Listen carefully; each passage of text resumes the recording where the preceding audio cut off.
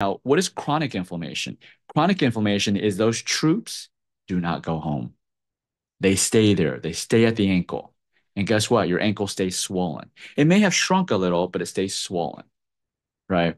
That's what happens when it's chronic inflammation. Chronic inflammation is basically your healing troops do not go home. They sit and squat. They squat and wait.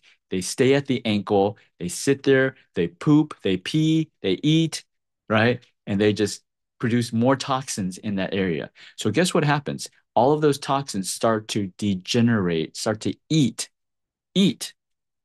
at your own cells because when they go there, they don't have any food to eat. So they start eating itself, right? And that's when people start developing things called rheumatoid arthritis. What is rheumatoid arthritis? It's an autoimmune condition. What is an autoimmune condition? It's when your body starts to eat itself. And that's what happens when you have chronic inflammation. When you have chronic inflammation, your body starts to eat itself. Okay? That's what when you can say destroy itself.